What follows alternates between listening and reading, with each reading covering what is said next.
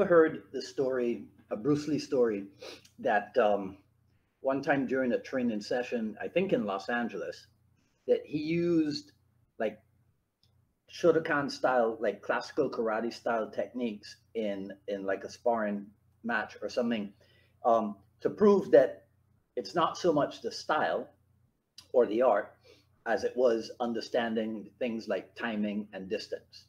Well, whether it's a true story or not, I'm going to do something similar today. Hello, everyone. This is Dwight Woods, the Jeet Kune Do Rebel. Welcome to the I Love Jeet Kune Do broadcast number, is this 238 or 239? It's the one about Jeet Kune Do's Kata, Kihon, and Kumite. Right, so as you're logging in, if you'd be kind enough to say where you're logging in from, hit the like button and feel free to continue doing so throughout the broadcast. If you're catching the simulcast over on the YouTube, please be sure to like, subscribe, and hit the notification bell as well.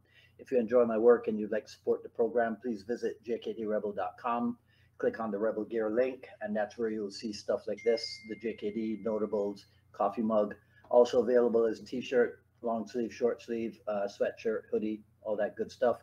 But of course, the best thing you can do is to share this video and spread the word about the I Love Jeet Kune Do broadcasts. All right, let's get into this. So when I was a little kid growing up in Barbados, and we all got interested in the Kung Fu films, out of necessity, really, our first approach was to fight each other using what we could recall from the movie, right? So we'd use the fighting techniques that we could remember seeing our favorite stars do on the big screen. Now, I was a big fan of Chen Quan Tai and Chi Quan Chung, so I was kind of into like the Shaolin style stuff. As those of us who got deeper and deeper into the study, we would visit the local bookstores and see if there was anything that they had on the bookshelves, and that's where sometimes you were lucky to come across stuff like this, right? The Bruce Stegner stuff. I'm probably dating myself or aging myself if you know anything about this stuff. So that's where you'd see stuff like this, you know, Tegner's Book of Kung Fu and Tai Chi and all that good stuff. When the Kung Fu craze came about, so I'm jumping the timeline a little bit now. So when the Kung Fu craze grew, the bookstores started to bring in magazines, and that's how you would get your hands on. I think I have a clip of this too. That's how you would, some of you hardcore guys will know this magazine, right? This was a Hong Kong publication, right? Real Kung Fu. So if you were really into the Kung Fu films and what have you, you would try to get your hands on stuff like that, right? So in fact, that guy doing the tiger claw thing there, if y'all recognize the face, he's in a pretty well-known Jackie Chan movie, right? Anyhow, so the bookstores would bring in magazines, and we could get our hands on stuff like that. Some of us, in search of continuing to improve, we ended up going to the local schools. So I spent a short time in actual traditional karate training, but it was too far removed from what I was seeing on the big screen. So even though I never really joined the school, I did develop friendships with a number of the students there, so that I always had sparring partners and training partners and what have you. As a budding Bruce Lee fan, I opted to join the local Chinese Boxing Academy. That was technically the translation of the name of the school, the Chinese Boxing Academy. Even though I quickly realized that their Chinese boxing was not that closely related to the Chinese boxing I had seen in Way of the Dragon, if you get my reference. So I don't think I lasted there past 6 months or what have you. Besides, I was an annoying little Bruce Lee fan, and every 2 words out of my mouth was Bruce Lee said this, Bruce Lee said that. So I was, in short order, I was out of that school and back to let's call it the autodidactic martial arts approach. right? So by now, the Bruce Lee craze is in full swing, and magazines, Black Belt Magazine, Karate Illustrated were more readily available. But if you were really into Bruce Lee, you have, and I don't have a, I don't, do I have a, I don't think I have a screenshot of it, but you guys will know this magazine. If you're really into it, you got yourself, you got your hands on Fighting Stars magazine, because they more often than not had Bruce Lee on as the cover story, right? And then in 72 or so, the Wing Chun book by James Lee, edited by Bruce Lee, as they say, came out. 77 was the Tao of Jeet Kune Do. 78 was Bruce Lee's fighting method, and on and on and on. So I tell you all of this so that you get a background that when I went to California in 83, and I started training with Dan Insano, and I saw Tim Tackett and Larry Hartzell and those guys. And I say that we were told, but I think it's probably just how I interpreted what I heard. But I'll put it that way, that we were told that anything that the karate schools are doing, you want to do the opposite, right? But like I said, that's probably how I interpreted it, right? In any case, I totally embraced that idea. But fast forward, let's see, fast forward maybe 5 years later, or maybe 10 years, when I started professionalizing my school. Now I'm living in Miami, right? So now I don't have the corporate job, so I'm doing martial arts full time. So I'm looking into professionalizing my school. I found myself going back to my traditional roots, because by that time I had come to learn that the traditional martial arts schools were doing quite well professionally, especially after the release in 84, I think it was, of the Karate Kid. These guys were making big bucks, and I wanted to be part of the making bucks crowd. So I started to think in terms of, okay, well, if these guys are so successful doing all their traditional stuff, is there something that I could learn from them? Hence today's kata. Oh, I got to tell you something about today's title. I forget if it was a broadcast or a dialogue, but it was in the comments, and somebody in the comments said something about forms, basics, and fighting, which is pretty much a translation of kata, Kihon, and Kumite. So I asked the question, what would you think? What would you say are JKD's versions of forms, basics, and fighting? And I wasn't that happy with the answer, but it did give me the idea for today's broadcast title. So to get back to professionalizing and trying to build a curriculum and trying to find a method to keep students, as John Graydon or Dave Kovar would say, smiling and sweaty and eager to come back for more. I just took a hard look at their structure, the traditional schools, at their structure. And I came to these realizations. Kata, what they had as kata, the preset stuff, we didn't need that. We had shadow boxing, whether it was freelance shadow boxing or even preset shadow boxing. But we're never going to do kata because it's too unrealistic. Better to develop, even if it's just short, shadow boxing sequences. Okay, what they had is Kihon, which translates as basics. In case you don't know that, right? So Kihon is the practice of basic techniques. Well, we had that in droves, in the form of solo equipment drills. So like on the heavy bag, on the Wing Chun dummy, whatever piece of equipment it is that you can work on by yourself. But then we also had basics practice in partner drills. And that's where I think, especially in the early days, Jeet Kune Do really differentiated, because I can tell you, I don't remember any kind of sophisticated equipment partner drills in any of the traditional stuff that I did, and any of the maybe not as traditional stuff. That use of focus mitts, especially in the early days, I would say it was unique to the Jeet Kune Do clan. It was in the Kumite, in the sparring, where I found more and more stuff that we could adapt and put to very good use. So again, in case you're not aware, the Kumite is not the movie, right? Kumite refers to the fighting or the sparring. And like everybody in martial art pretty much thinks, it is a culmination of all your training. The sparring is the crucible, and Jeet Kune Do subscribes to that point of view as well. The problem I find is that a lot of people don't understand the actual purpose of sparring, and they go straight to what in the classical arts would be called Jiu Kumite, which is the free sparring. But the really good traditional karate schools, they don't even do that. They don't go straight to the free sparring.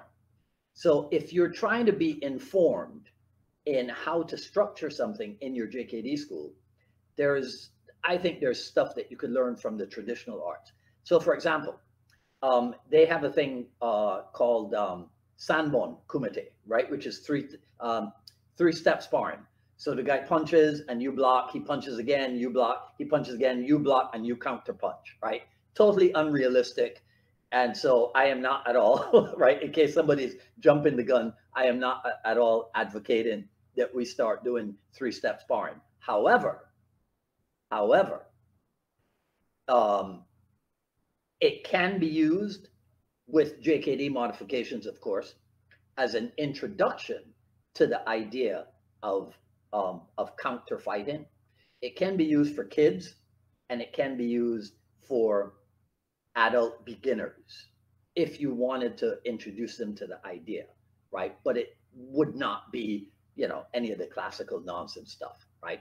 So that's Sanbon, three-step sparring, which then you go to one step. So one step obviously is a little bit more dynamic because they launch one punch and you block and you counter. So it's much more dynamic, much more immediate. I would say a little bit closer to the immediacy that, I remember Sifu Dan saying one time even in the Wing Chun, like you would practice the Pak Sao and you'd go Pak Sao 1, Pak Sao 2, Pak Sao 3, and then maybe hit. And Bruce was like, nah, let's just do it on the first motion. So it's almost like like I heard that story and I thought immediately about three-step sparring versus one-step sparring. So one step is closer to the immediacy that we would be looking for in the JKD approach. Then they have a thing called Kihon Kumite. So that is sparring with the basics. So they're going through a set of prearranged techniques which are countered accordingly.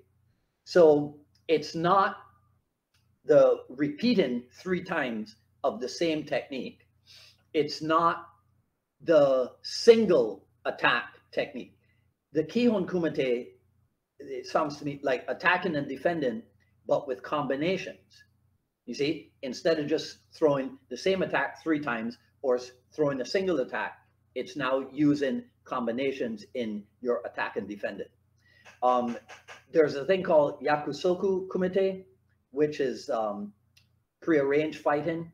And this is prearranged like the others, but as you become more proficient, you're able to increase the speed, and then your transition between being the attacker versus being the defender, that's something that as you get better, you can speed that up. That sounds to me like what we would call counter for counter training in the Filipino arts, right? Tenshiki Kumite means modified prearranged fighting.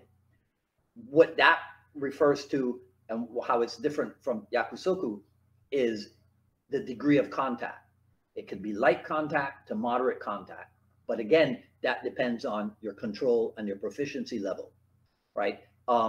This is where you can also introduce variables like one person punches only, the other person kicks. What we called limited sparring in the old days in JKD world.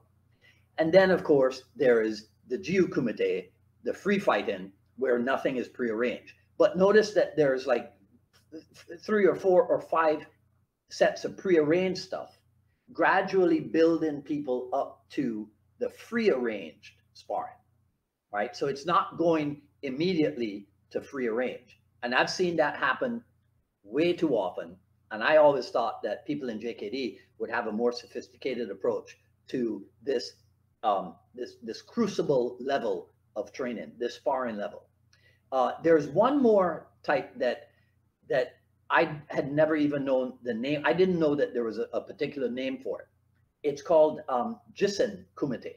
And Jissen Kumite, you might not have heard, like me, you might not have heard much about it, but you've definitely seen it if you've ever watched any of the full contact, no pads fighting that the Kyokushin people are famous for, right? That's a thing called Jissen Kumite.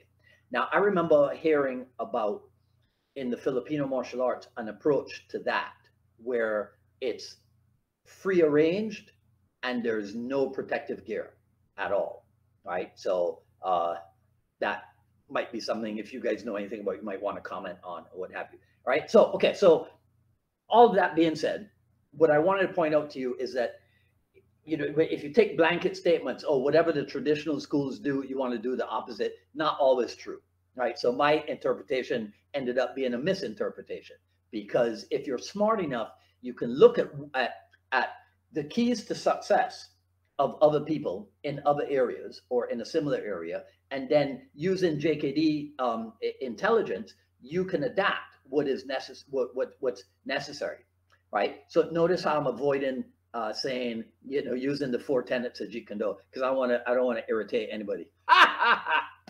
Right? Anyhow, so a lot of variety in sparring approaches leading to the ultimate of full contact with or without protective gear. But please notice how they don't rush to get to that point. They spend a ton of time in the prearranged setting while building up the attributes needed for proper application. That's all I got to say. Let me hear your comments below. That's all I got to say about this video. Let me know what you think, right? Comment, rate, subscribe, hit the notification bell. Follow me on Twitter at Dwight Woods and on Instagram at Dwight D Woods, at paypal.me. You can find the Jeet Kune Do, paypal.me/UnifiedMA Miami. You can find the Jeet Kune Do Journey Volume 1, raw but edited version. Coming up on Friday, should be at 6 p.m. Eastern time. I just could confirm it with him. Long-time JKD colleague of mine. I think Pete and I met. This is Peter Hetrick. We met at CMAA in St. Louis, Missouri in 1984. I was about, what, 10 years old or so, between 6 and 10 years old, right? Okay, so Pete's coming on the JKD Dialogues on Friday. Okay, now, embarrassment time. I'm sure you can see that today is a purple day, but with the change in the month, the numerology colors change, and I got caught off guard with no Bruce Lee purple shirts in the done in the laundry. So there's nothing to show you on this one. It's just it's just an old purple workout shirt. All right, so embarrassed as I am, that's it for me today. Right, you guys go ahead and comment. I hope to get a lot of feedback from you on this particular topic, right? Okay, so until Friday at 6 p.m., this is Dwight Woods, the Jeet Kune Do Rebel, signing off. You guys take care. Enjoy the rest of your evening. Talk soon.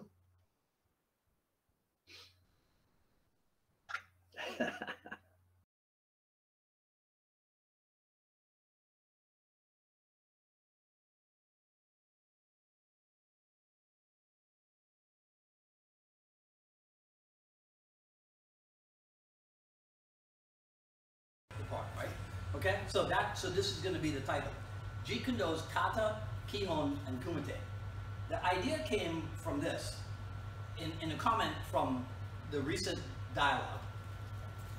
There was a thing about there was a comment about forms, basics, and fighting. Forms, fighting, and basics, right? Okay, now I recognize that terminology. I know what that terminology is about, because I spent time in traditional classical karate, right? So I know what that is about. So I replied to the comment. I go, hey, what would you say is the Jeet Kune Do version of Kata, Kihon, and Kumite? Because that's what is forms, basics, and fighting in Japanese karate terminology. Kata, Kihon, Kumite. The reply comes back. Oh, I would say the Jeet Kune Do version of that is simple, direct, and freedom. No, simplicity, directness, and freedom. I was like, oh, okay. Well, I was being literal. So here is, I'll make it up, right? Karate kata. I go here, here, and I go like that. Right? Okay? Boom. That can also become Kihon. Because I can just train this over and over again as part of my basics. Right? That translates directly into Kumite. See, so this is a great thing about, let's say, a style like Shotokan. So in the kata, I go. In the basics, right? Well, so let's say we do two-step sparring. So my partner kicks at me, and I go, and I punch it, right? It's two-step sparring or one-step sparring or whatever it is that you call it. When I get into the Kumite, right, and I start going like this, see, the second that guy kicks, guess what I do? I go like this, bang! So how far removed are those three sets of motions? The kata goes like this. The Kihon practice goes like this. Millions of repetitions. And the sparring goes like this. Drastic differences between them? Not at all. So Jeet Kune Do comes along and says, what now? In the modern era. Oh, no, you got to go like this, and like this, and like this, and like this. Which is not even what the classical people, right? The classical people seem to have evolved. They got the idea. So in Jeet Kune Do, your kata becomes what you would pull off. So my kata becomes bang, bang, bang. Because that's something that I might pull off. I make it up. For whatever reason, right? Whatever the inspiration is, but that becomes my kata. In my basics with a partner, guess what? So now we practice the Kihon. So we'll do two-step sparring. So in two-step sparring, he hits the jab cross. I go 1, 2, and then I go 1, 2, 3. So watch my kata. Right? 1, 2, 3. That's my kata. Watch me add the defensive or counter-offensive notion to my kata. Boom, boom, bang, bang, bang. Watch me do now my Kihon practice, my basics practice with a partner. He hits the 1, 2, right? And I go. In the Kumite, it's the same idea. The only thing you don't know is when you're going to go. You know how you intend to go, right? But even in the sparring, it's like Cass Magda told us about Daniel Lee. So we could have a sparring session where my only goal for the whole night of the sparring session is to see if I can pull off jab, cross, and the lead uppercut on somebody at some point, right? And let's say it takes me the whole night to pull it off once. guess what? That is a fruitful sparring session. Because I'm not trying to pull off a bunch of different things. I'm just focusing on this one thing. But that one thing on which I'm focusing is as close as possible in all the types of training. Synchronization with self, synchronization with a partner or opponent, and then application under fighting conditions. In all those instances, it is as close as possible to the let's call it perfect application of what it is I'm trying to do.